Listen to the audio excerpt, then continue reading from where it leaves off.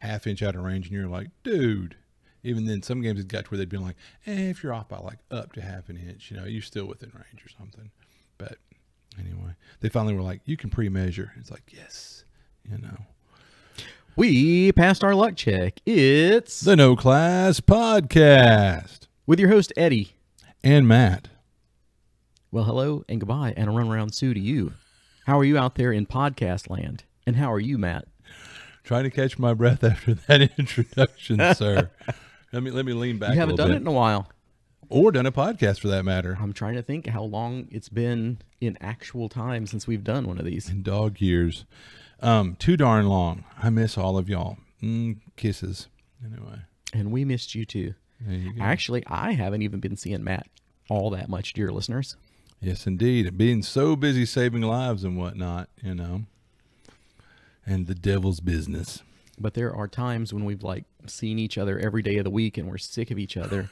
And now we see each other maybe once a week to game or something like that. And we're still sick of each other. And then we're making moon eyes. It's like, I missed you so much. Anyway. Well, we've talked about it before. When you're gaming, you don't really get that social chit chat. Well, you were just with them for 4 to 6 hours and you didn't go, hey, how's the family? Yeah. No, we got in, we got the game, and got out. Yeah, I remember having exes that would be like, I'd be like, yeah, I'm going to go hang out with so-and-so, a gaming buddy. And they'd be like, well, you saw him Tuesday. I'd be like, no, I saw him, but we didn't get to really interact. We were playing a game together. Yeah, that's one reason why I didn't mind so much when I was in nursing school, and I was running that 4th edition campaign, Scales of War, wasn't it? Scales of War? Mm-hmm.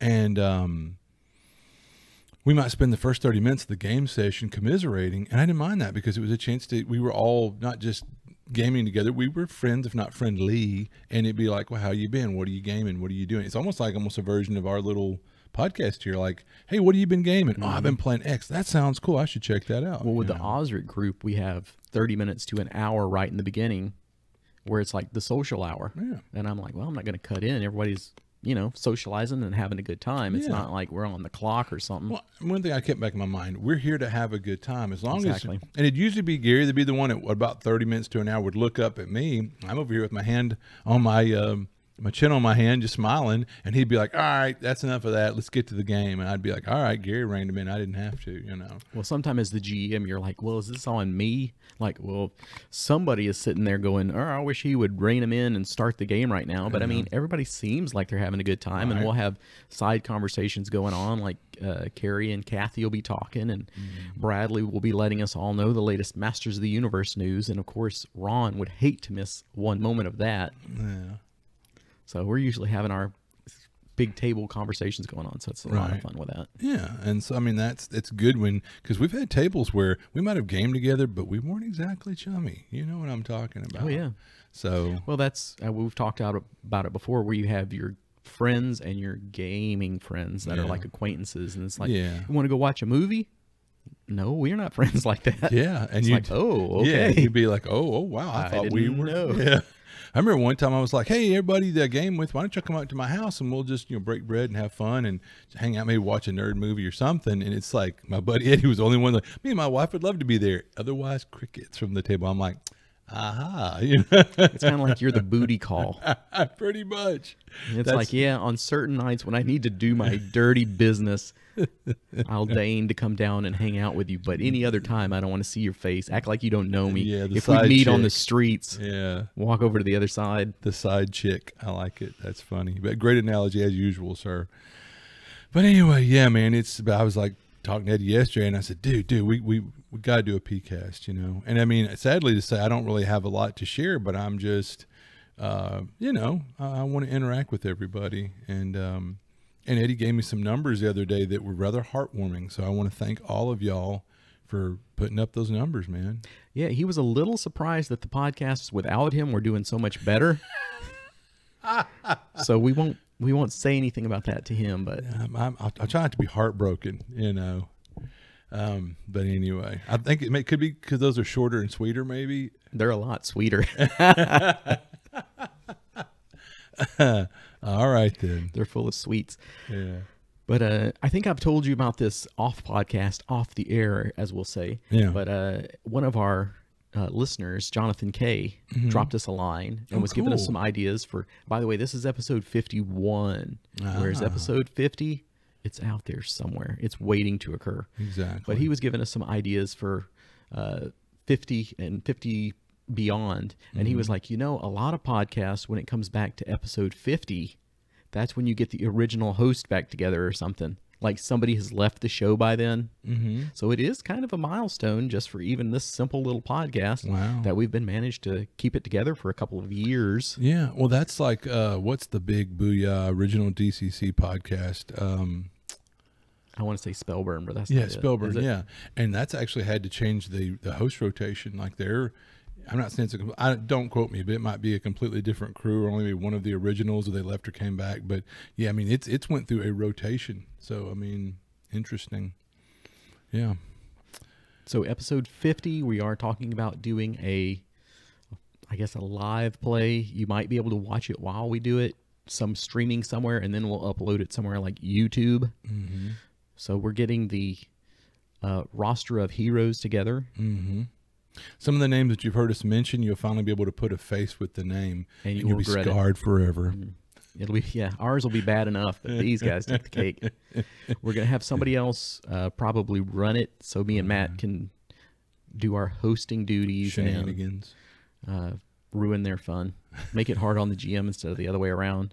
We're talking about running our half orc party in 5e, which those guys should lend themselves to some laughs. They're a bunch of lunkheads. Usually we catch ourselves laughing some of the hardest that we do playing the orcs. I mean, we're talking about some people reduced to tears, so this should be interesting, to say the least.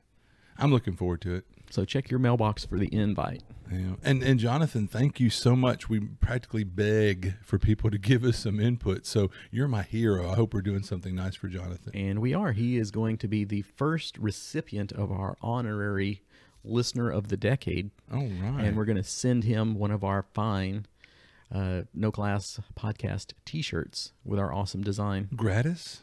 Yep, that's it. Free shipping even. Wow. So, Jonathan, if you're listening, that shirt is on the way to my house. So once it comes in, I can get it on the way to your house. And maybe you'll have it in time. You can listen to a Long Con episode or something. And not to be brag, but I mean, that shirt is sexy. I had a bevy of young ladies I was wearing it, and they were like, "Oh, hey, Grandpa, we like your shirt." And I'm like, thank you, I guess. So anyway. Well, I like the part where you said, some of my mom's records have that same font. And like this, yeah. She's in her young 20s, so I'm like, yeah, it's about right. So yeah, if you didn't recognize the font or whatever, it's from like the Debbie Boone's Greatest Hits. Yeah. And there you go. There's another aged reference for you. Exactly. Well, that's like the name of the game I'm running at LongCon this year's Hellbent for Leather. I'm sure you've heard that song. Judas Priest. Never heard of it. Really? Oh, get out of here. This is when we need a video podcast. Hellbent for Leather. Doom, doo, doo, doom, doo, doo. Anyway, not their best song, but I always liked it. So what's their best song? Oh, shit. Run for the Hills, maybe. You just embarrassed yourself. Really? Yep. You caught me off the top of my head. I'm just blurting shit out. But that was them, right? Nope. Oh, crap. You sure it wasn't Judas Priest? Yes, Iron Maiden. Oh, Iron Maiden did it? Oh, okay. Well, damn. But and I love Iron Maiden as well, though. And there's a little, whatever. But anyway. I heard move on to the next topic. That's what I just mumbled. Yeah.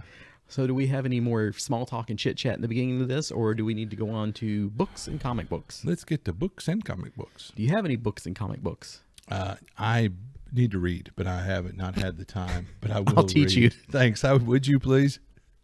It's not just fun; it's fundamental. Anyway, definitely mental. Kind of like I talked about before, I've been playing way too many video games. Yeah. And I just got HBO Max. So I'm trying to get some appreciation out of that. Mm-hmm. And I guess I'll go to that before this or whatever. Mm-hmm. But HBO Max has in the different like search criteria or whatever, the different categories, they'll have like leaving soon. So it's like, you better watch that this month or it's going to be gone and you're not going to get a chance. And that's how you get me to watch a bunch of stuff. Sure. When you're like, it's going off of our streaming service. And especially where it's like, is this going to end up somewhere else? Like if it's Seinfeld or The Office or something, you're like, yeah, okay, it's going from one place to another. To Hulu, I don't care. which you probably already have. Some of these are like are they going to be on any streaming for a while? So definitely was interested in that. But books and comic books.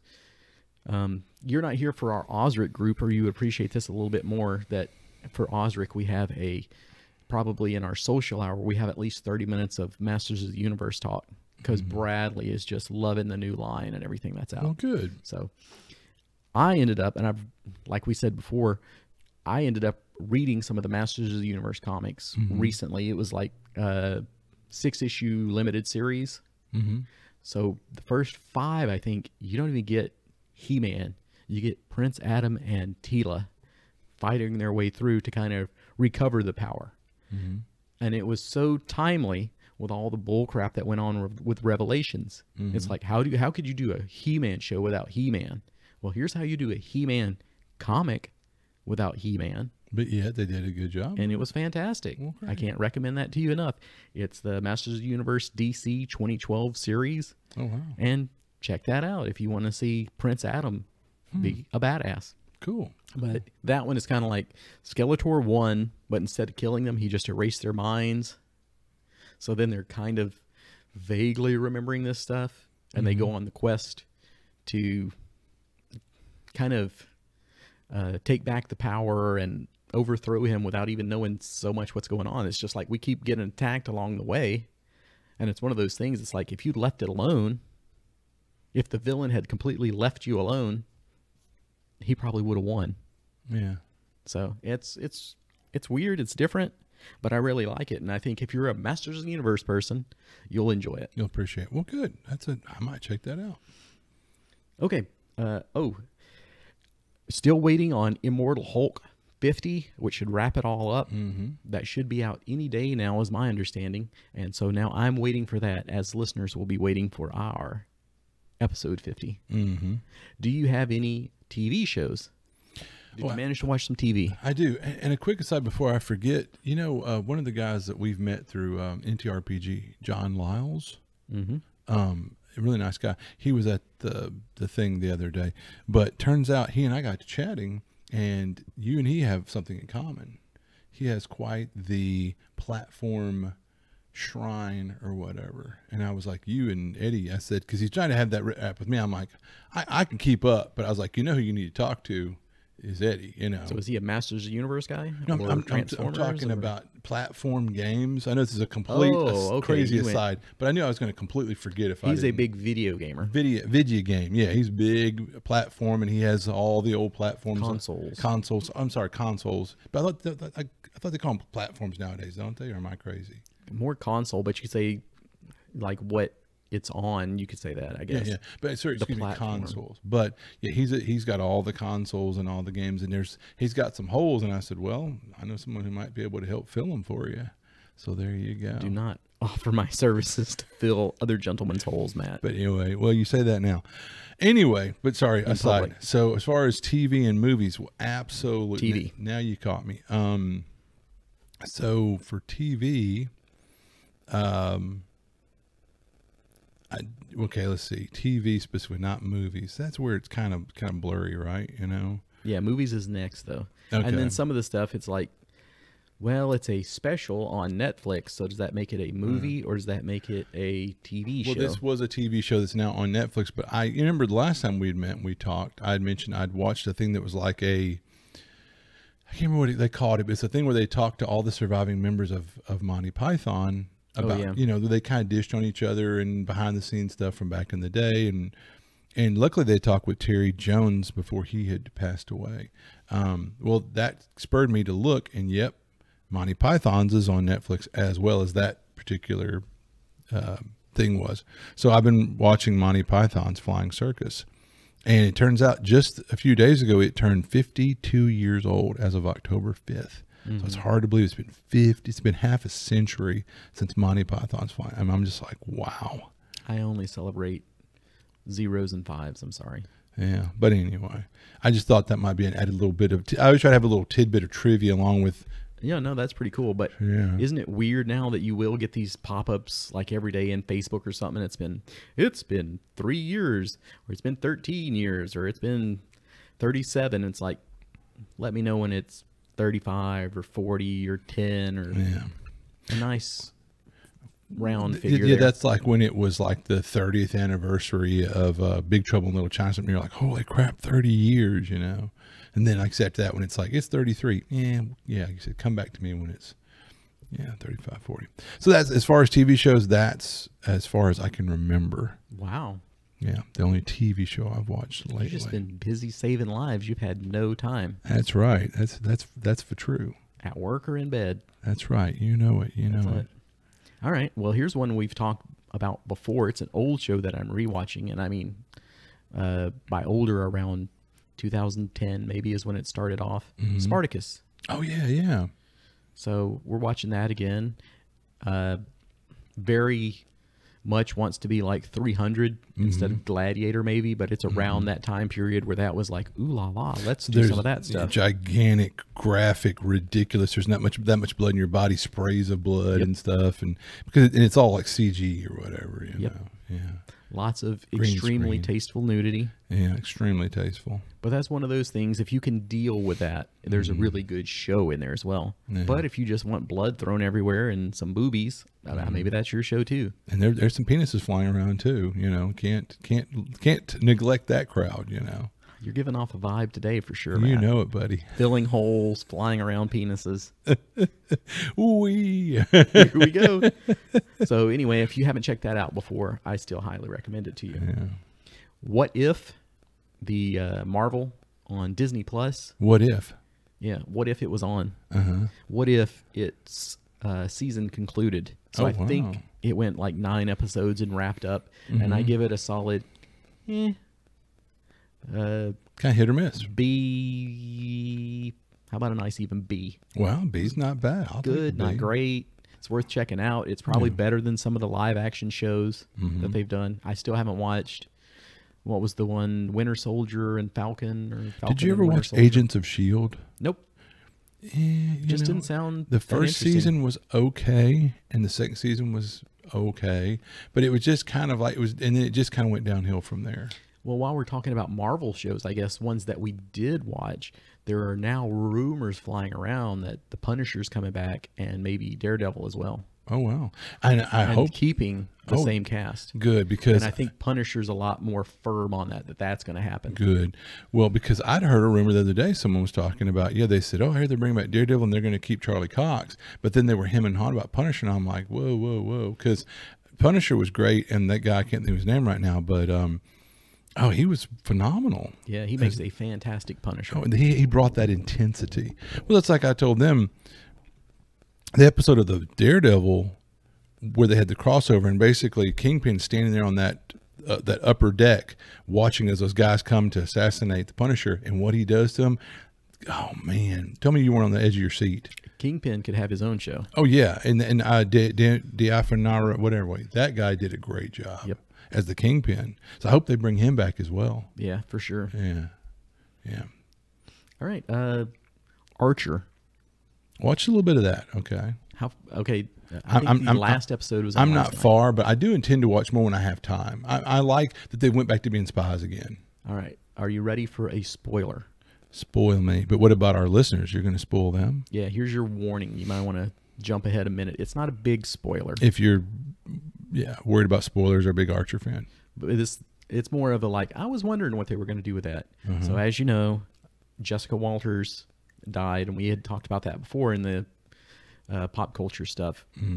But apparently she had recorded everything already up to the point of last night's episode. Oh. So last night's episode, she was just barely in it. And I think they did here are some lines that she recorded before. So you can somewhat go like, oh yeah. And so it's very, very limited. And because it's one of those, like, she pops up for a second and goes, that's what I think. And then boom, she's gone for, 10 more minutes or something. And then pops up and goes, how dare you? And is gone again. So anyway, what they did, and I guess this is the somewhat spoiler thing, is for writing her off, the actor that played Woodhouse died as well. Yeah. And he died on the show. Yeah. So she does not die on the show. Oh, wow. They wrote her out as retiring, and it ends with her and Ron on the beach together. Oh, So it had a very sweet ending. because the guy who played Ron passed away. What, a Ron year or so? Cadillac. Yeah, yeah, yeah, So it had a very sweet ending. I don't think that's too much of a spoiler because I yeah. don't want to spoil anything for anybody, but it had a sweet ending. Yeah. Archer overall has been kind of hit and miss too. There's been some good episodes, and Barry shows up. Yeah. So I always enjoy Barry, I think. Yeah, yeah. And so, well, Barry, the episode I saw, he was in that, and they're both cracking on oh shoot, I can't think of his name. Cyril Figgis. Cyril Figgis, yeah. And so poor Cyril, yeah. But anyway. He keeps giving him the candy bars. Yeah, yeah. So that was pretty good. That was well done. More spoilerific. Have you heard all the buzz about the Squid Game? Netflix Squid Game. Oh, okay, this is new and different to you. You're looking at me like I'm crazy. Well, you are crazy. So this is the thing. This is the next up and coming, like Tiger King, or I think it's some other show that's been on Netflix where people are like, you gotta watch this, you gotta watch this, or the Game of Thrones, or whatever's the hot fad show. Which, did you know there's a new Game of Thrones spinoff? Yeah, something Dragons of blah blah blah, House of Dragons or something like that. So anyway, the Squid Game is, I don't think it's too spoilerific to say it's kind of like Battle Royale, the Japanese movie, or Hunger Games, or something like that. Here are some contestants. You will fight to the death for a prize. So it's very interesting. It is South Korean, and it's really people that are in just such severe debt that they have no option but to do this. They're given a choice. I mean, this is fictitious. It's not real, is it? No, it's real. They're really Matt. They're you're not shooting sure people in the face. Well, I was getting excited, man. Prizes. Well, I'll tell you this: it's about people that have so much debt that it's kind of like they're such in financial bad shape they almost have no choice but to do it. It's like you can come risk your life, or you can go back to your crappy life where loan sharks are going to break your legs and you're going to get thrown in jail, or XYZ, where your horrible life, you'll be alive, but is it worth living? So these are like people married to my ex. That's what I was thinking. I was like, could you do this show in the U.S.? Sadly, yes, I think you could. If you want to pay your medical bill, there's that one. There's our political one for the day, our political zinger. Well, I love people when they were talking about Breaking Bad, where like only in America would you have to cook meth and become a meth kingpin to pay your insurance bill when you have cancer. Exactly. And I was like, there's something to that, So I will recommend the Squid Game to our listeners that enjoy watching people get shot in the face. There you go. Well, I like movies where people get shot in the face, but those are different kind of movies. Oh, man. He won't be back next time, folks. It'll just be us. We'll be in our safe bubble. Anywho, this is where we need a video podcast again. Matt is trying to recover from his joke. Anyway. So it's a pretty good show. Sounds good. I want to say it was maybe 9 episodes, and it's one of those things, since you haven't heard about it yet, I don't even think you'll watch it, but it's one of those where the spoilers are coming, where the huge wave of spoilers will hit the internet. Oh, yeah. It'll be like, why didn't X do Y? Like when you I was, won't believe it. Back when I was into The Walking Dead many years ago, I would make it a point that I used to record it on Sunday night on like with TiVo or whatever.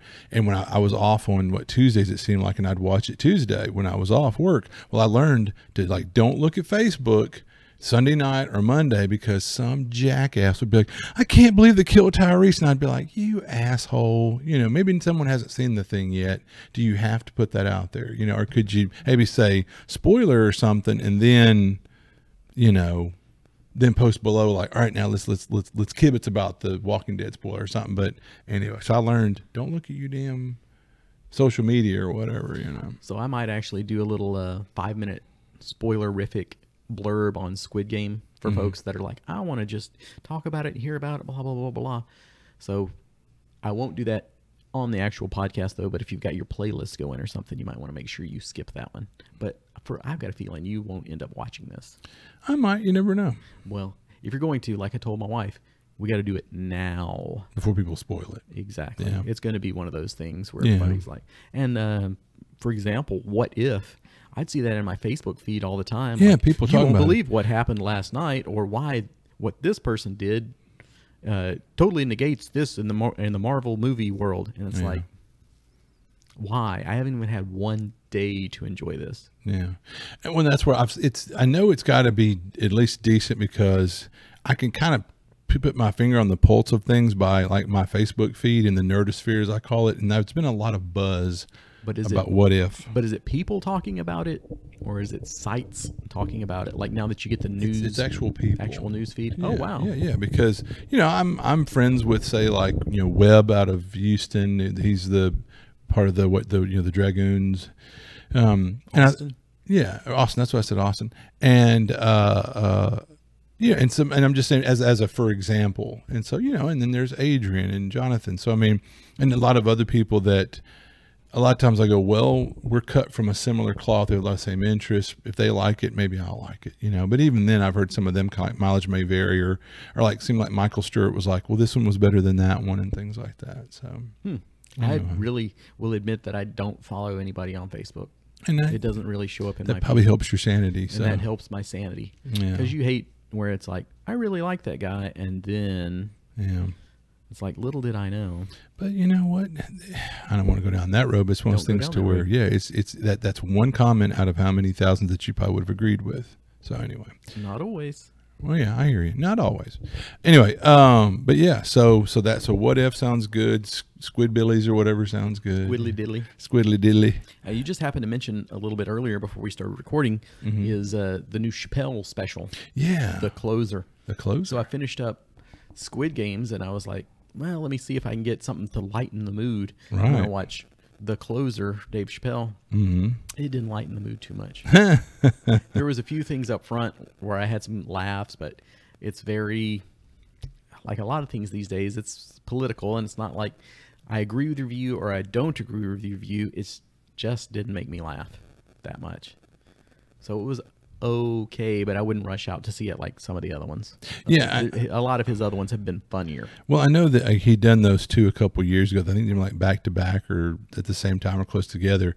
And I want to think he got paid $50 million a piece or $50 million for the both of them. I don't know. There was something crazy, like he had to do a 5 or 6 special deal, and I think he's had like one come out a year or something like that. Yeah, and so I mean, maybe so for all 5 he got, so it's $10 million a piece, whatever. I'm happy for him, and I really like Dave Chappelle, but I know that in the it seemed like the second one he kind of got in some trouble in that one. I think we talked about, and so this one he decided to grab that shovel in both hands and keep digging. Yeah. But I like a lot of his specials, and right. I'm trying to think about what the one was.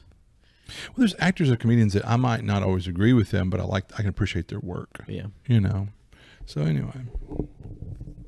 All right, now some movies. Did you have any time for movies? And I did. And so it's funny was, so I'm really tickled that we've got a lot of great special guests coming to LongCon, which we didn't talk about LongCon at the beginning of the podcast. We broke with our usual mold there. But we've got a number of special guests and beloved gaming buddies coming.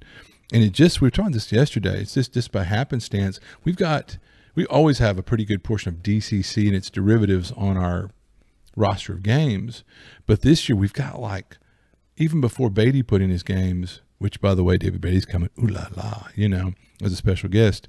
But we had 4 or 5 Weird Frontiers games. That's his baby, Weird Frontiers, which is a DCC Weird West game for you who might not know. Really neat game. I think it's still available to Kickstart. It's going to be a book you could bludgeon someone to death with. It's closing in on 1,000 pages or something.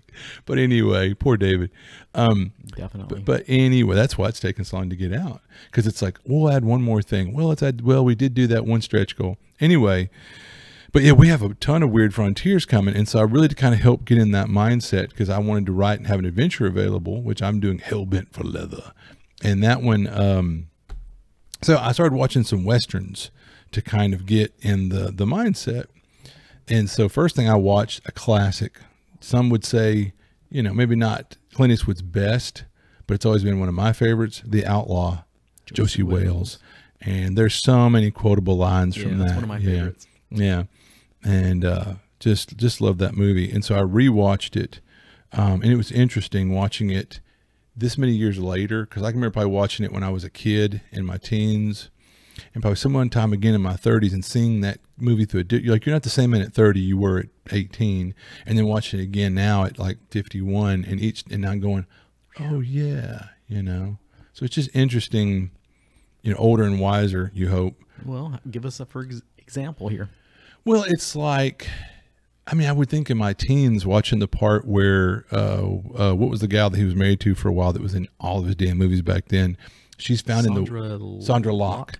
Yeah, and it's like she's found in the wagon, and like the guy, they're about to, you know, brutally do something terrible to her as a woman. And so basically, I remember as a teenager being going, oh my God, you know, and just not like I'm traumatized by it, but still I was like, oh my God. But now that you're older, you're like, yeah, it's not so bad. Well, I mean, That's no, but it's kind of understanding more. You live long enough, you understand the horrific depths to which human beings can, you know, stoop or whatever. You have a better understanding of evil now. Yeah, thank you. But that's kind of like I've said before, when I worked in psychiatric medicine and you couldn't wrap your head around what these patients would do, that's because you're not crazy. So your mind doesn't go there, you know. It's like the big meme joke about, like, when I was a kid, I identified I wanted to be Superman or Batman. As an adult, you kind of identify a little more with the Joker or Penguin or something. You're like, I kind of get them more, you know. But anyway, but watching that, and then you know, at 50 something, yeah, it's like, but like the part where they're like, hey, you know, don't damage the goods, but you can have the old lady, you know, and I'm like, wow. But anyway, but Outlaw Just Wheels, great movie. If for some bizarre reason you've never seen it, go watch it. You're welcome. I got the gold right here, Paul. Yeah. Oh, and that's just, I mean, yeah. Anyway, there's just in like the part where the guy is when he's a snake oil salesman selling his elixir. Yeah, which is funny that I should watch that right about the time somebody decided to play. How's it on Stains? Yeah, and I love the part where he spits tobacco. How is it on Stains? I mean, that's just awesome. But the guy gets him back later, you know. It makes spitting on everything fashionable too if you watch that movie. Oh yeah, because that dog, the dead guy, you know. I mean, yeah, he's constantly got a big old chaw of tobacco in his mouth. But it's funny. I grew up with guys that if they didn't have a chew in their mouth, you know. Okay, and then to make it a little more modern, asking for recommendations from my good friend Netflix, it encouraged me to watch The Hateful Eight. Okay, now I'm interested. Yeah, and so being that I think when he wrote that, he had just recently done Django, I think, correct? I'm pretty sure he did. When he wrote it? Well, okay, I think he had done Django. And then he decided. D is silent. Oh, okay, Django, whatever. Quotable. And so anyway, that he was in that Western mindset, and so he wanted to do Hateful Eight. And if anyone remembers the controversy about this, somebody got hold of his original mock-up, you know, whatever you want to call it, the thing he'd written, and leaked to the internet. And he stamped his feet and turned purple and pouted and said, I'm not going to do it now because someone leaked it or whatever. And then he changed his mind and he ended up doing it anyway, of course. And it's hard to believe. I thought, yeah, that was just a few years ago. This came out in 2015. It's 6 years old. I was like, holy crap. I saw it in the theaters. Wow. That's how interested I was. Yeah. And so, no, because, I mean, Samuel L. is awesome. Always been a big Kurt Russell fan. Yeah. And then what's funny, I'd never heard of that one guy who played Chris Maddox, but he was in a few things after that. That might have been one of his first real breakout roles. Or maybe not. You're giving me that look. No, that's the guy who's like, I'm the new sheriff or whatever, right? Yeah, Chris Maddox. He was in The Shield. Oh, he plays I never watched that. Jerk in that. Brilliantly done. Yeah. And he's in Django Unchained. Okay. And he was in Sons of Anarchy a little. Oh, wow. But he is like the go-to racist. Yeah. If you want somebody to play a racist, that's the guy. Well, and because I think, is that a genuine Southern accent or does he act I think that? so. Yeah, see, so I mean, the accent's very genuine. It'll be like, no, he's English. And it'll be like, yeah. Okay. Well, but I mean, how many times I got a little perturbed about that was I'm sure we've got plenty of American actors and or Southern actors, but if you're on The Walking, we've got plenty of racists that'll play a racist. But if you're going to do The Walking Dead, at one point, like everyone got a Southern accent. Next thing you know, it's like you'd hear him in an interview and like, holy shit, where's he from? Auckland, Australia, New Zealand, England. I'm like, can we not get somebody? You know, I wish we had more English actors playing Southerners and bring some class to it. Exactly. Right, Ace? Yeah, yeah. Wink, wink. Don't get me wrong. I have nothing wrong with people from these different countries, but I thought, wow. I mean, it's like everybody on that We're show. losing our international audience. But with I that. will say, oh hush. But I will say that they did a damn fine job with the accents. I guess the one guy who was the old guy who was a veterinarian, and even him, I don't know if he was from the South, but he was American at least. But I remember he was also in The Heartbreak Kid with that Southern accent. Bo and Bew. Anyway, so how did you like the movie? I enjoyed the movie. Typical Quentin Tarantino, he's always got to just go too far. He's got to go too far. About how you were going to react to There's that. always going to be one part where the show. I mean, otherwise there's gore. There's the It was copious. so cold. Yeah, the copious word use of the N word, whatever. All that, whatever. That's Quentin Tarantino. By now, it's part and parcel. But he's always got to go and see. And you knew what I'm talking about when I'm saying going too far. So apparently, I'm sure you love that. But I'm just saying, yeah. But needless to say, it was like.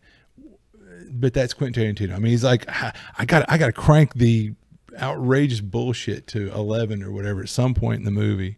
So anyway, but overall though, that aside, I really enjoyed it. It's like a raunchy Tarantino movie that's a Western, that's a mystery. So it was good, and yeah, I mean, overall I liked it. I mean, there, as usual, there's aspects of it that I'm like, this is nonsensical or, but whatever, overall I enjoyed it. So Any other movies? no. All right. Go ahead. Other than I was going to say, because kind of like you, I was going to touch on Touch it. The Heartbreak Kid is about to go off of Netflix. So I was rewatching it last night, but that's one I've watched. I think I own it if I'd look for the disc. But anyway, it's the Farley brothers, so it's going to be raunchy and stupid and silly or whatever, but it's one that makes me belly laugh all through it. So if you've never seen The Heartbreak Kid, or if you have Netflix, check it out. It goes away October 31st. And done. And seen. All right. How about this one? This blast from the past for things that were left HBO that I just so happened to watch for some bizarre reason. Klute. Klute. Klute. Donald Sutherland. Oh yeah. And Jane Fonda. Mm-hmm.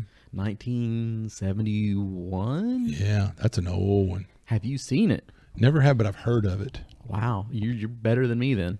Yeah. I was like, for some reason, in the back of my head, something has said it was influenced by that, or something I watched had something to do with it. Mm-hmm. So I'll watch it and see what's going on.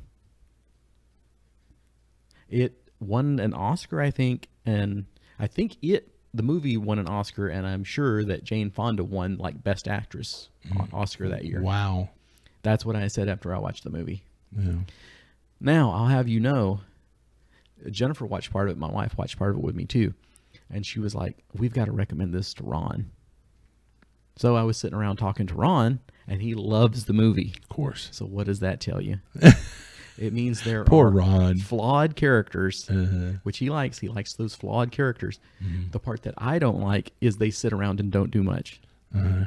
But you guys see, if you go back and look at some of those early 70s movies and late Wow, 60s, it's such a there trip. were times where we've gotten so used to like the action never lets up at every 5 seconds. And I can remember movies that were supposed to be these dun, dun, dun, the so-and-so syndrome, like the Andromeda strain. And you're like going, I don't really feel that like pulse pounding Well, time, seconds that count. up, Yeah. and I'll loop around. The other movie that I watched that was going off, and I probably got the DVD of it around here somewhere, is Christopher Reeve's Superman, the very first one. Oh, love it. Classic.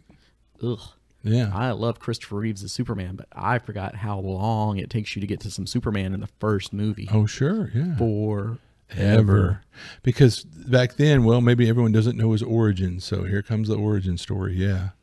But it takes 20 minutes to get done with Brando. Yeah. My son, I will send you across the Well, because stars. Brando was in it, they had to give him ample. But I was like, time. I was vaguely remembering it because I can't remember how long it's been since I've seen this movie, but I was like, I think it's like at least 20 minutes before Superman shows up. And it's like, no, that's not it. It's at least an hour before Superman shows up.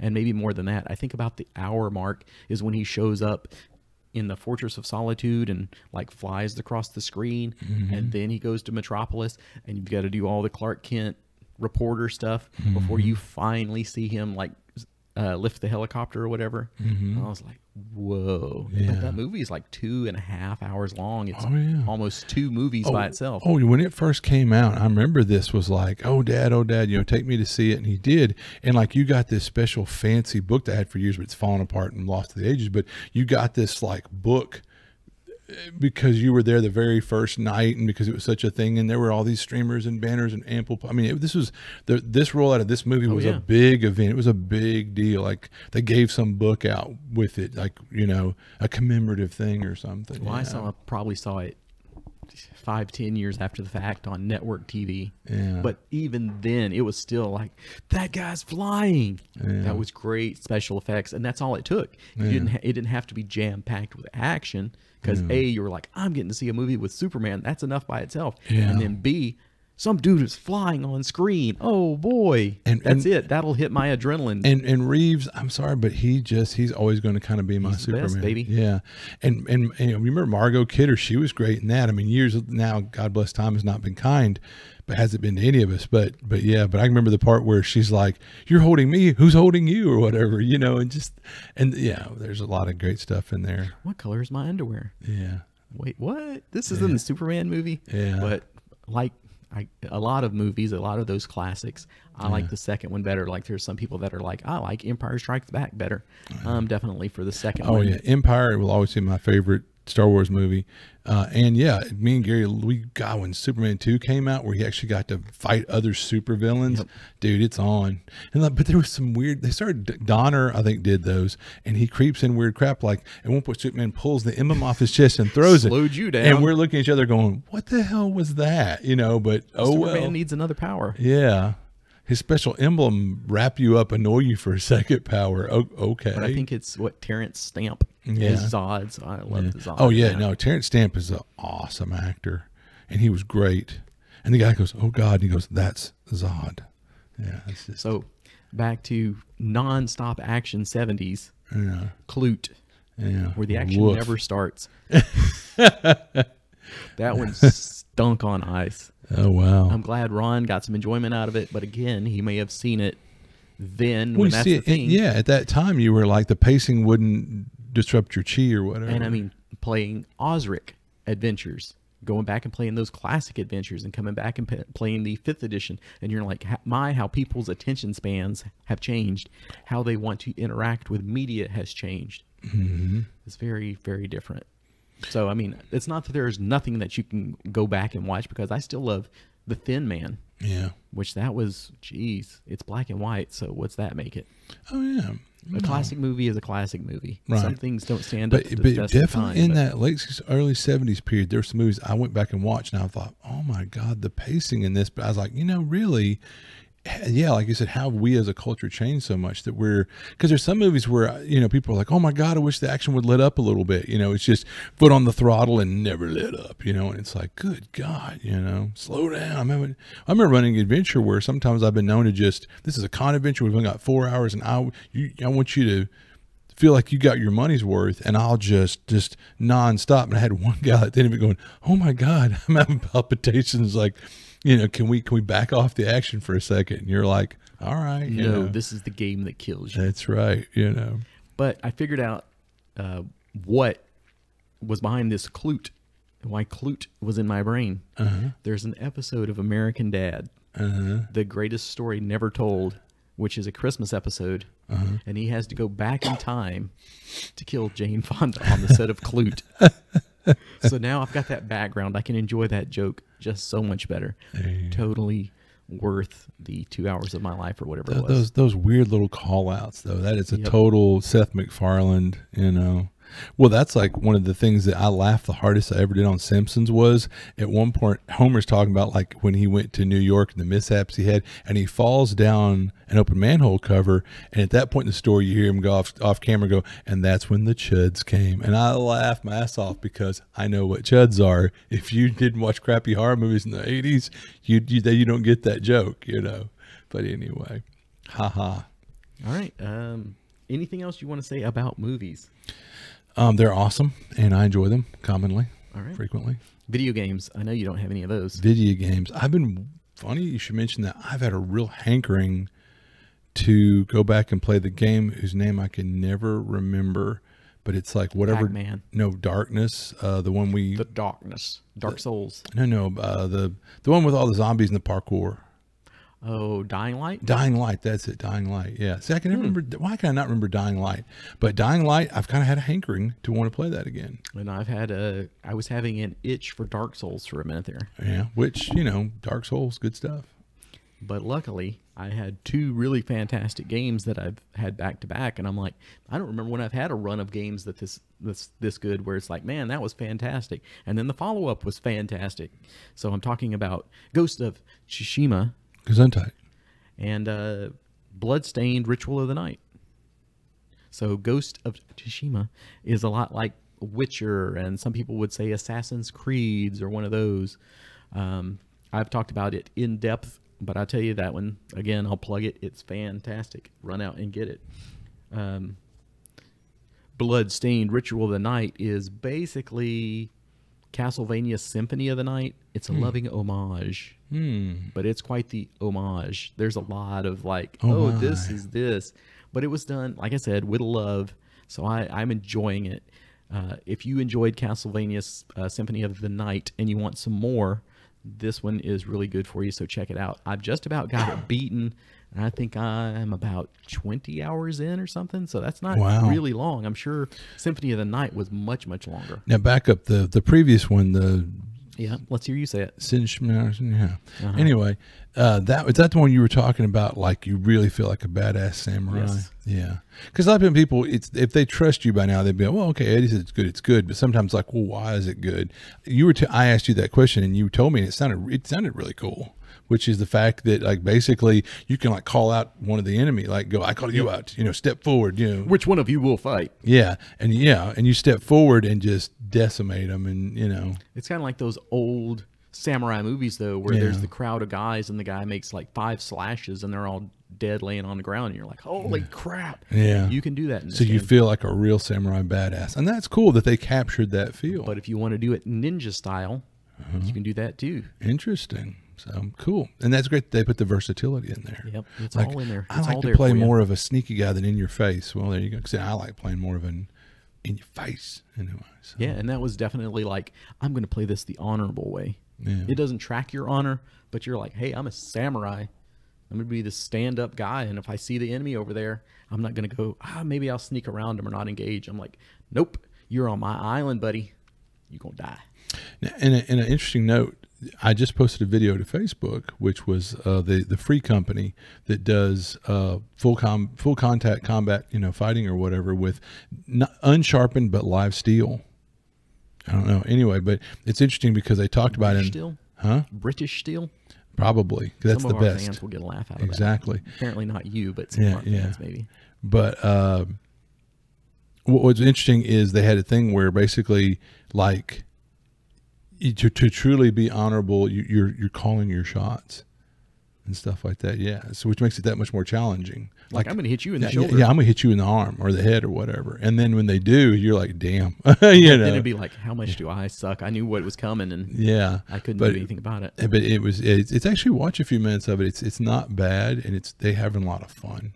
And I won't lie, watching it made me miss fighting.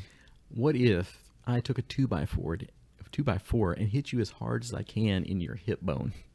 Would that help satiate your need? I always remember that story. Well, yeah, I mean, as it is, it's like this week I had kind of a hitch in my giddy up for a couple of days, man of a certain age. And I remember thinking, is this some remnant of those days or whatever? But I used to have bruises all over me. But you know what's funny? The worst, nastiest, big purple, black, green bruise that would last 2 weeks and be up and down your thigh wouldn't hurt at all. And there'd be times where someone would wrap you in the right spot and there wouldn't be a bruise, but it would hurt like a mug. But I think it's like a deep tissue bruise or something. Deep tissue. Yeah. But anyway, those were the days. I used to do full armored combat, back in my early to mid 40s. So anyway, it was a lot of fun. So long ago. Not that long, but long enough. I don't think I could do that crap now. I was telling that to somebody and they were like, so you're admitting you're old? And I'm like, I don't know about that, but I'm admitting there's a time to kind of say, I had my fun and Anyway, but I missed it. It's a lot of fun. All right. Anything else in the pop culture realm that you want to talk about?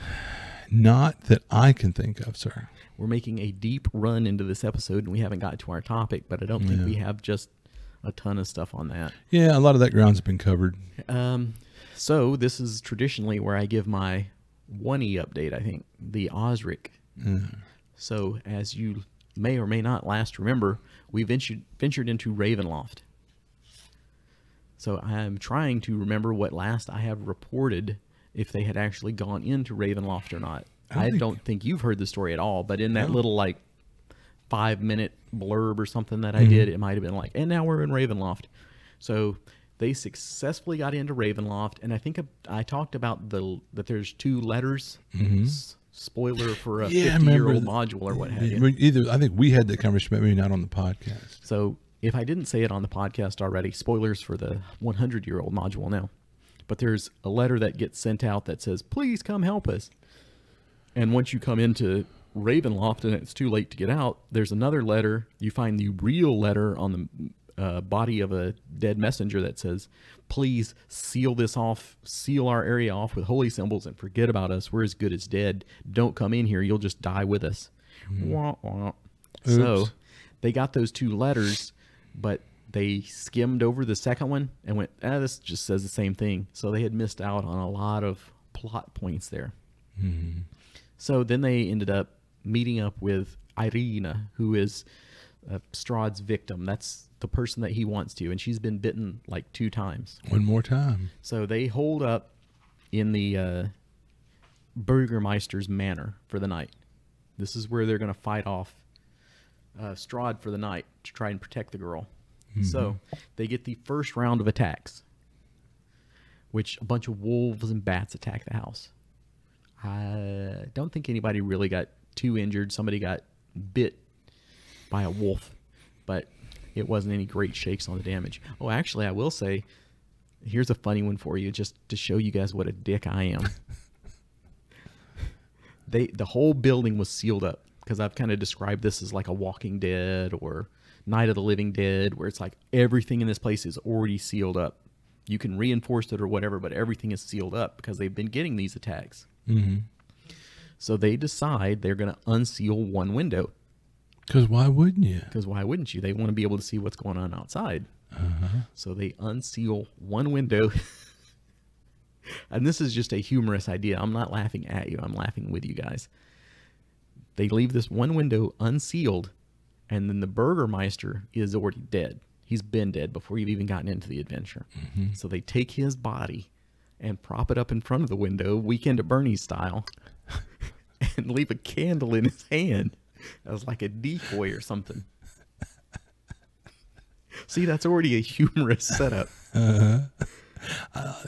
Good work, gang. So they start hearing these wolves in the background. You know, you're building up to shit's about to hit the fan. So they're peeking through this door, and here's where we need a video podcast again as I'm acting it out for Matt. They're just peeking through this door and watching that window, and I see you see this massive wolf. I mean, it's the size of a small freaking pony or something. It's this big dire wolf. It's just charging up towards that window. What are you gonna do? I just watch. Okay, it's charging up. It's coming. It's coming. What are you doing? Nothing. Okay, just watching. Okay. About the time it gets up to that window, it veers off to the side. It doesn't try and get in. It doesn't jump in. It just veers off to the side of the house. And they're like, what? And I was like, so as soon as that wolf gets out of sight, what you do see is this little beam of flame come flying into the house. And you have just enough time to be like, oh shit, that's a fireball.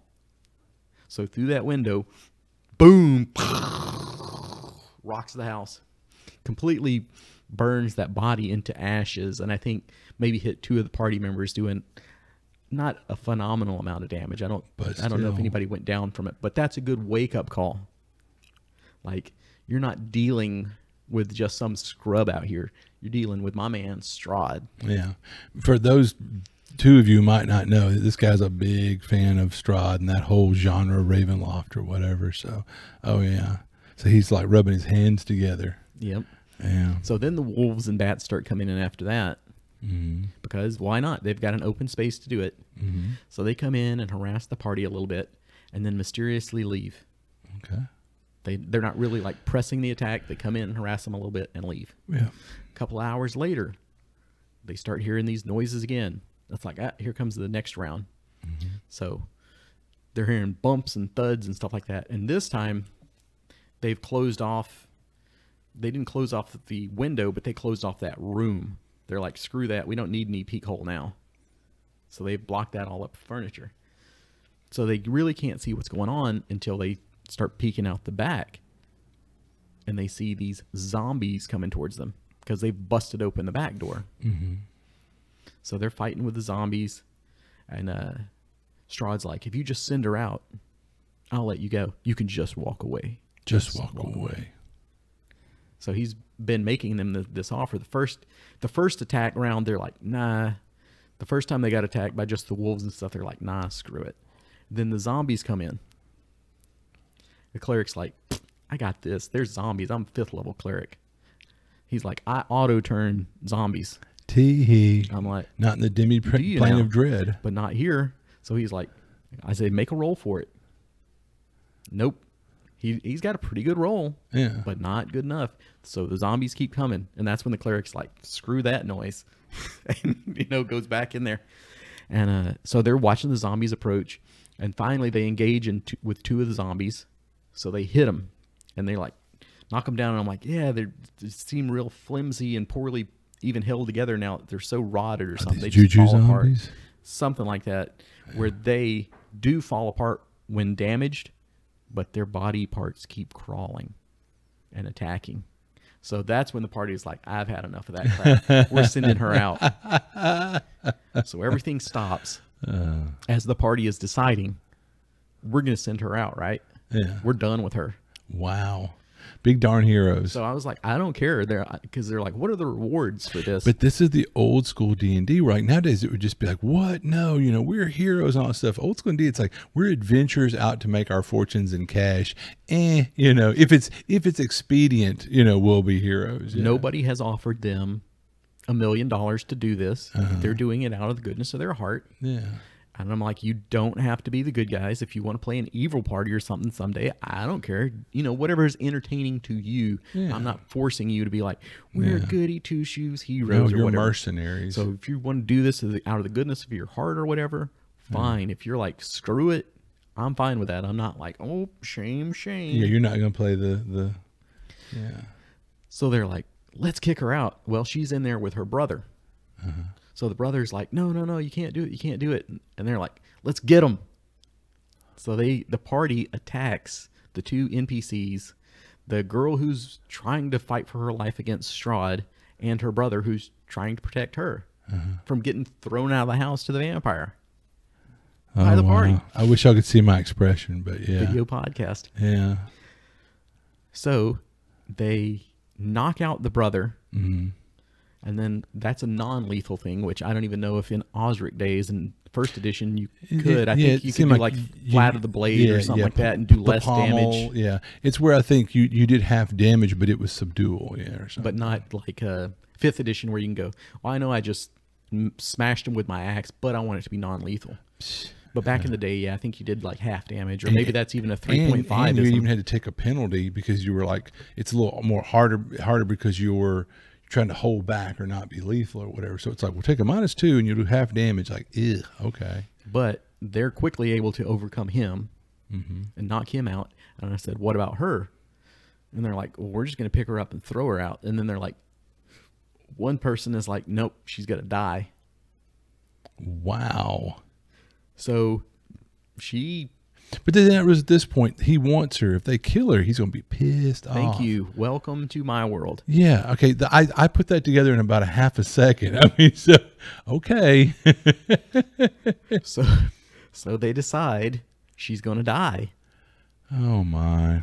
So for people that haven't played Osric in 1st edition in a while, this one, when you hit -10, is when you're dead. Unless most of the time, if you're a critter, and you're just like, I'm not going to bother that. They die at 0. Like you're fighting the goblins die at 0. Yeah. I'm not going to be like, we're going to have to wait and let them bleed out or something. But I was like, she's kind of a special case, so let's see. So boom, she's down. She's at a -1, unbeknownst to the party. So they just go, she's dead, and throw her out. And somebody is pissed. Yeah. But she's not dead. Yeah. So I'm like, he doesn't have a healing potion in his pocket. Even if he wanted to, if he's like, I'm going to make this the most special moment of your life, baby. So he's like, that's it. He has got to turn her. Yeah. So he turns her right then. Yeah. And that's it. They leave. Because like you said, technically he would be freaking madder than a wet hen. He would be completely pissed. And it's like, well, do I just wipe them off the board right here and go, he unleashes hell on you guys? And that is that.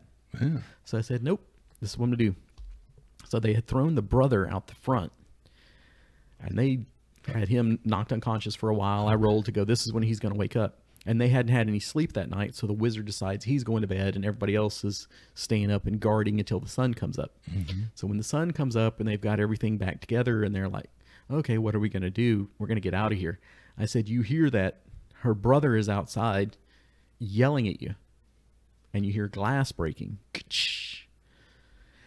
And he's like, you guys, at least you'll be stuck here in hell with me. And they're hearing this glass break out front. So they're like, okay, we sneak out the back. So they sneak out the back because we're so early into this adventure. This is their first night in Ravenloft. Wow. And they were going to go get their fortunes told by the gypsies. I'd given them that one, like, oh, and this is what you should do tomorrow in the bright Which, by the day. way, are we okay using that word? I am. Okay, good. It's in the module. So that's just one of those throwback things. Yeah. And it's, as I was saying, all these things, it's intent. We're not being derogatory here. Yeah. So anyway, they're going to go get their fortunes told. They want to do that. Once they go make it to the camp, there's nobody there. Oops. Why? Because everybody in this area knows that Strahd is pissed. You need, if you can get out of here right now, you need to get out of here. He's going to be on the warpath. Yeah. So they've left. So they start following the trail. Where did the gypsies go? We'll follow them.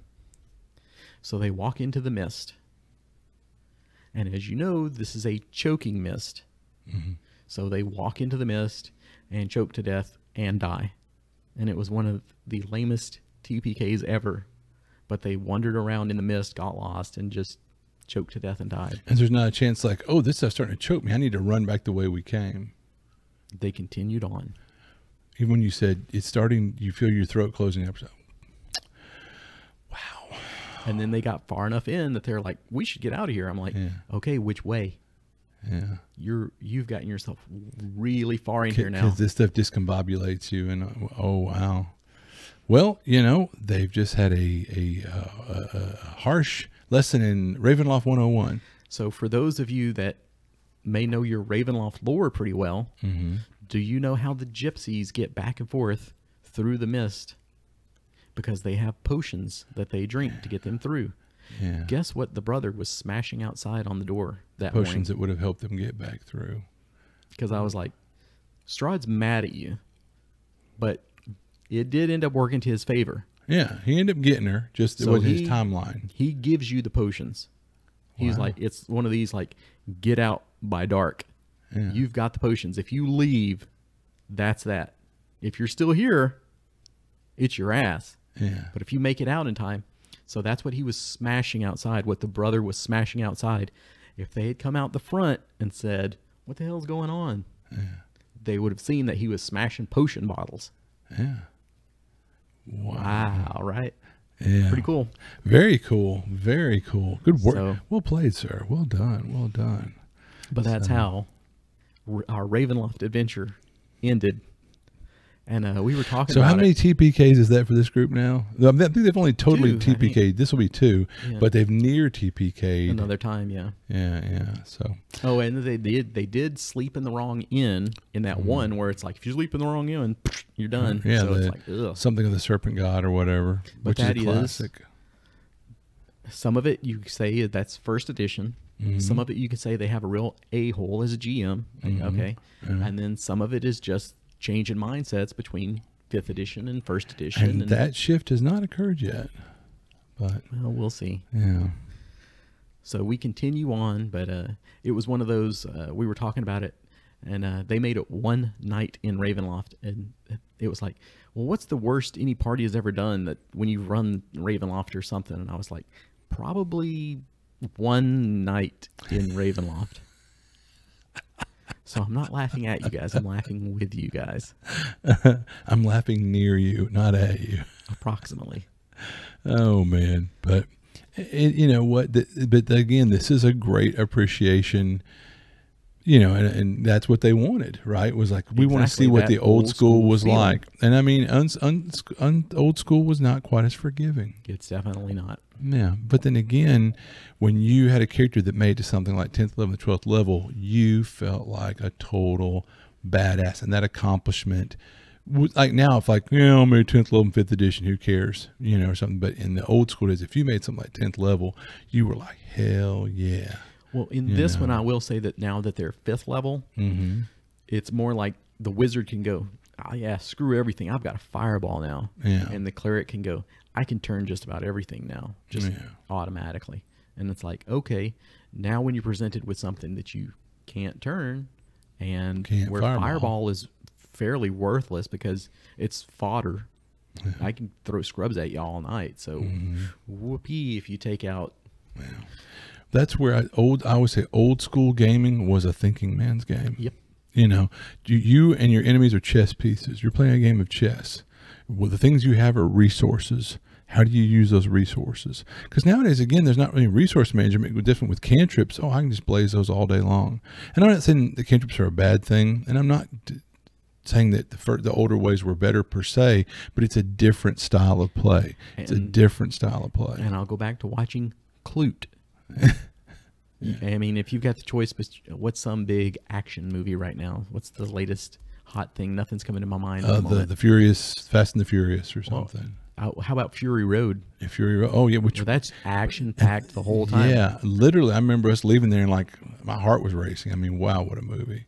It never lets up. It's the difference between, and I know it's different genres, but I mean, you've got something like Clute, which could be the thinking man's movie, just the thinking man that I don't like, and 5th edition being your action-packed adventure. I'm not saying there's never an adventure that requires thought, but a little bit more like that maybe in broad strokes. Yeah. And I'm not saying either one is wrong. It's just I think it's hard to go back and appreciate certain things. Yeah. Well, so it'd be funny whenever y'all and y'all are playing classics. These are, I think you hand-picked these, curated this list because you went to a number of websites where they had basically vetted what are the greatest old school mods. It was of all Dragon time. Magazine's 30 greatest modules of all time. And then I took off anything that was like 3rd or 4th or even 2nd edition stuff. Wow. So it would be, and there wasn't a lot of them to cut off. Yeah. But I mean, these things are going to be weighed. Like if you ask, what's the greatest adventure of all time? You're going to probably get a lot more 1st edition answers, especially at that point in time. Yeah. But yeah, so that's really neat. I mean, I hope they appreciate that. I'm jealous. I wish I could be in the game. So, but just conflict of stuff. Well, it's middle of the day. That eliminates a lot of people from being able to play. Right.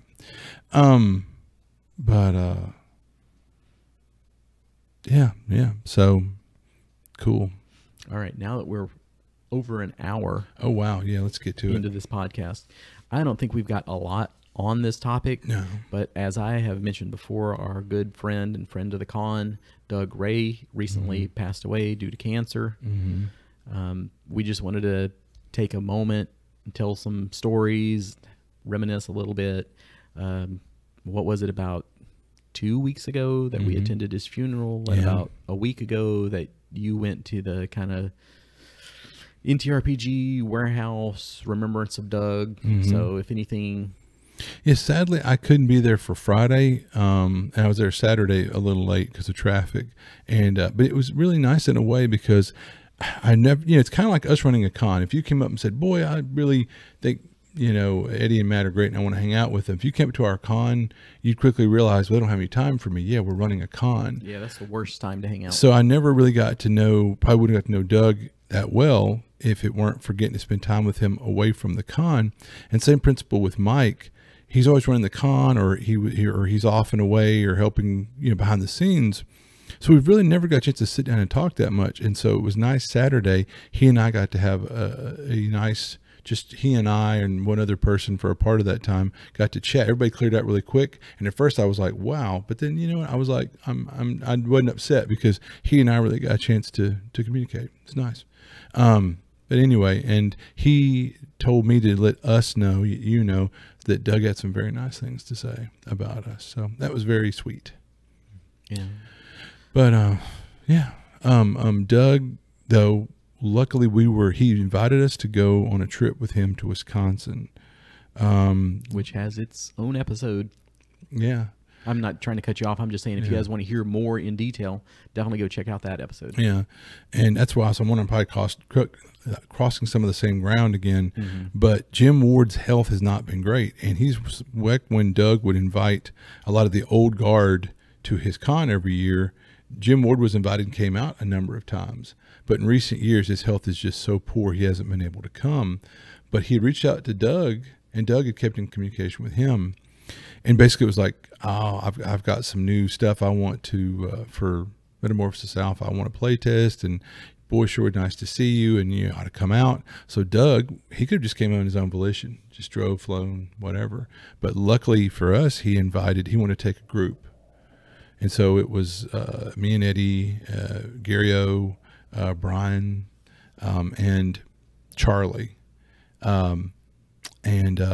Just so honored to get to go on that trip and had so much fun. And the best part of that was it was a chance to hang out with Doug away from the con. So we really got to know Doug because we had certain preconceived notions. And anyway, but the trip, we got to know who. Were you disabused of those notions? Yes. But anyway, but Doug was just awesome. I think I probably covered this ground before, but yeah, basically the thing of it was Gary O was driving, and Doug was tasked with keeping him awake and alert.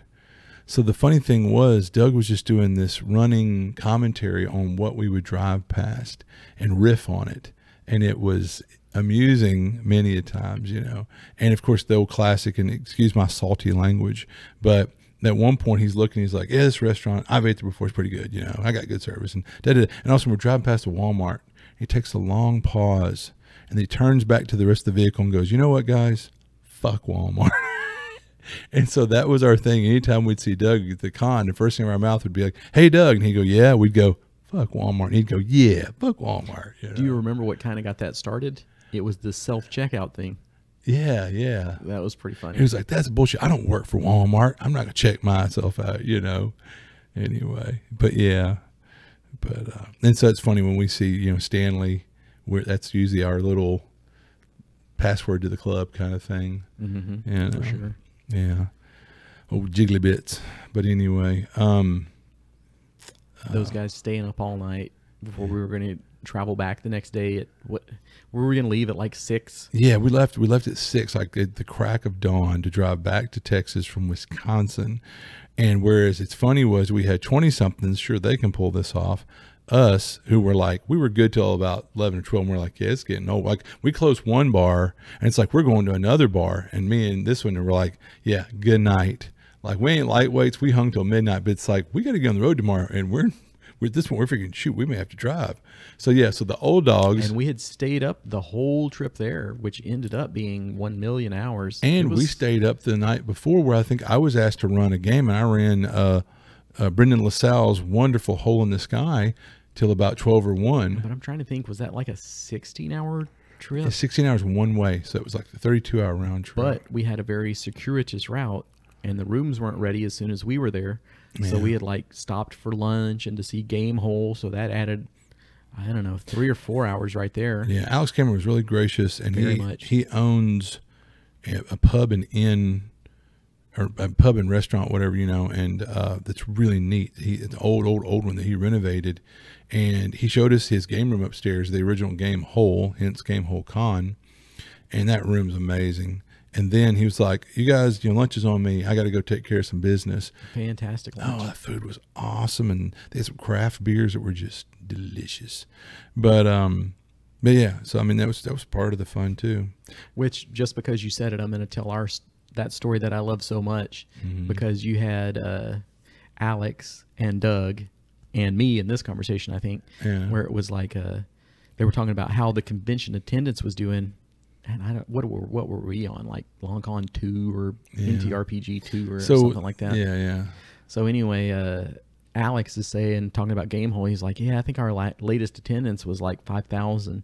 And Doug was like, yeah, we were about 500 for our last one because NTRPG is capped out. They want to keep it small. Yeah. And I was like, yeah, I think our last one was about 50. So it was all by fives. Just there were some zeros missing here and there. Yep. Yeah. But no, but it was really neat because all I ever knew was like, we're going to game with Jim Ward. And as anybody knows I love Post APOC. The original science fiction role-playing game was Metamorphosis Alpha, written by Jim Ward.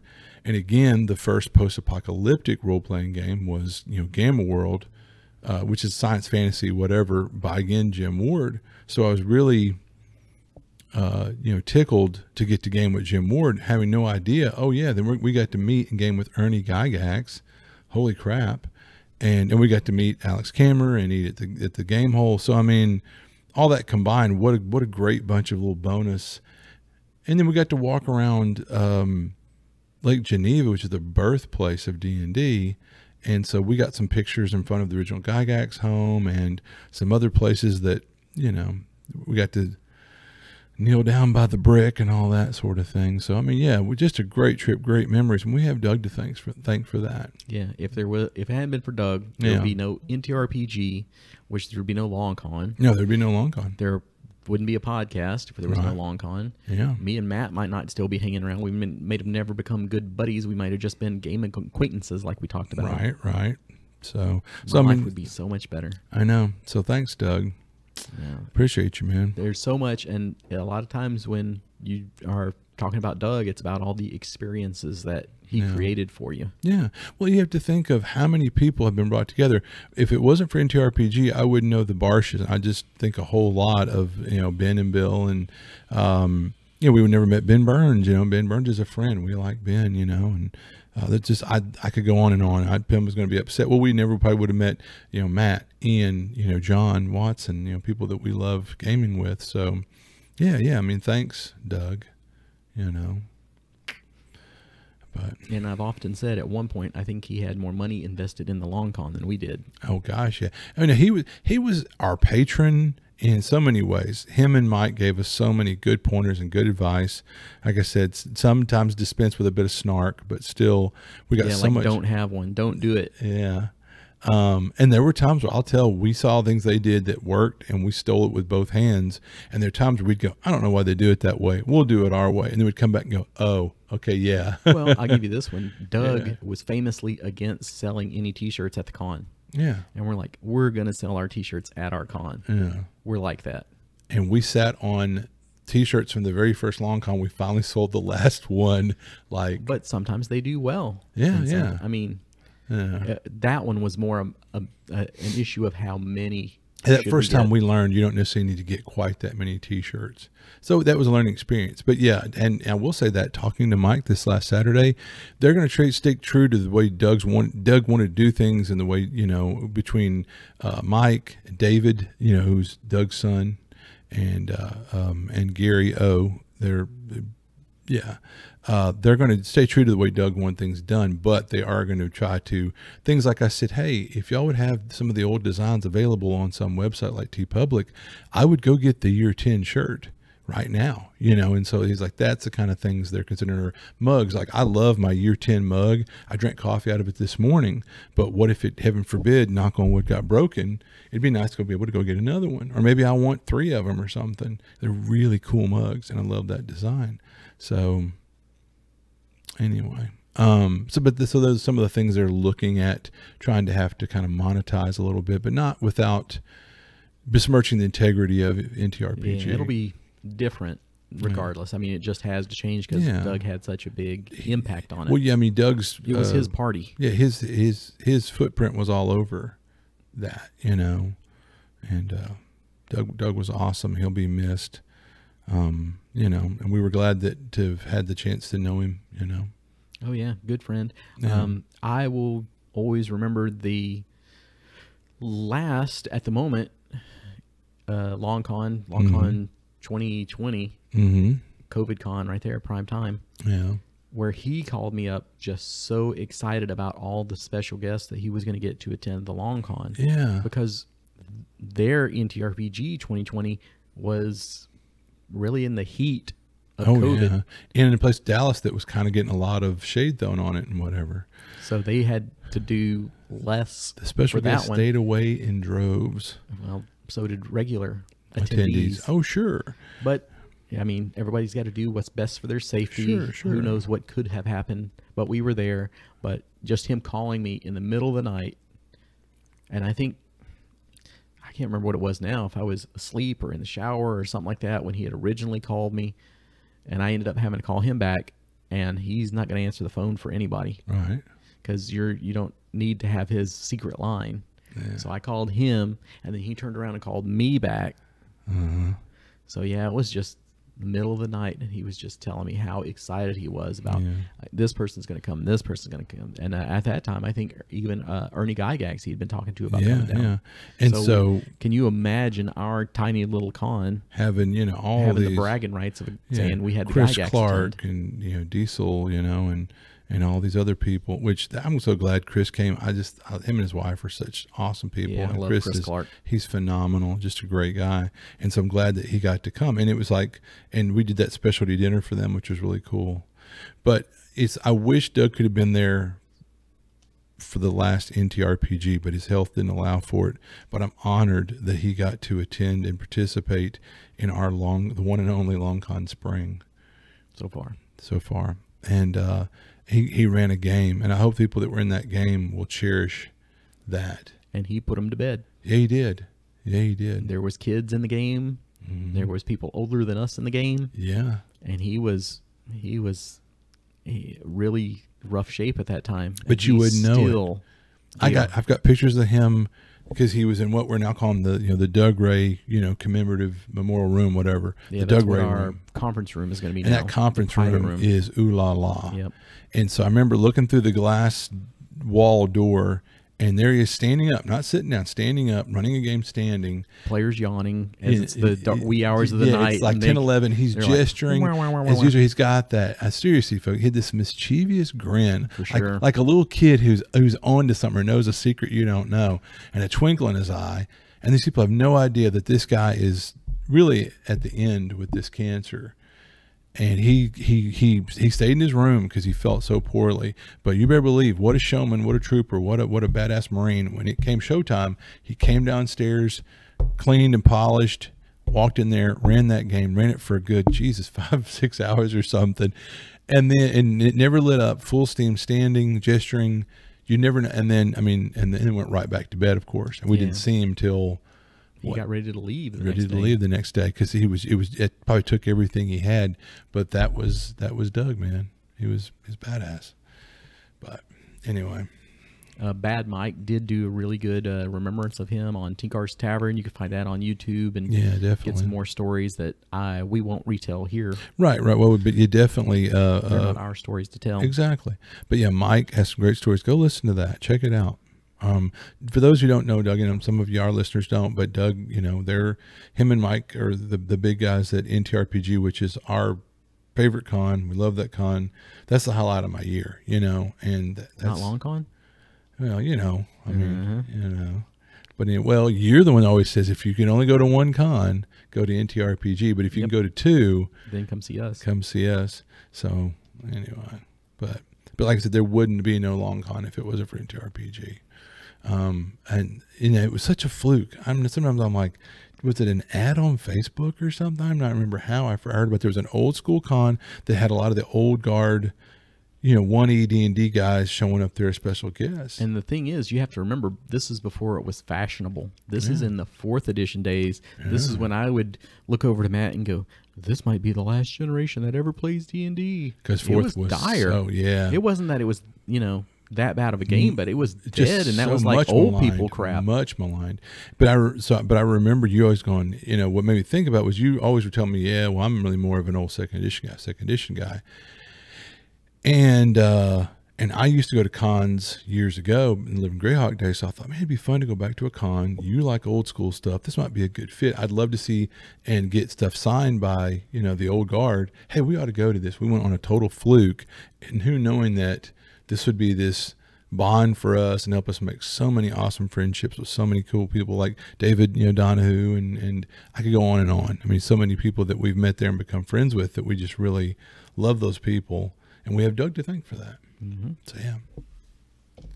Anything else you'd like to add? There's probably things that I should, but no, I think that's where we can leave it. Yeah, absolutely. Well, anyway, rest in peace, Doug. We love you, man. And, you know, we'll, hopefully good energy for, you know, Gary and Mike and David, you know, and they carry the torch and all that stuff. And I'll change up the ending of this one to just say, hey, thanks for everything, Doug. Yep. We salute you. Salute you.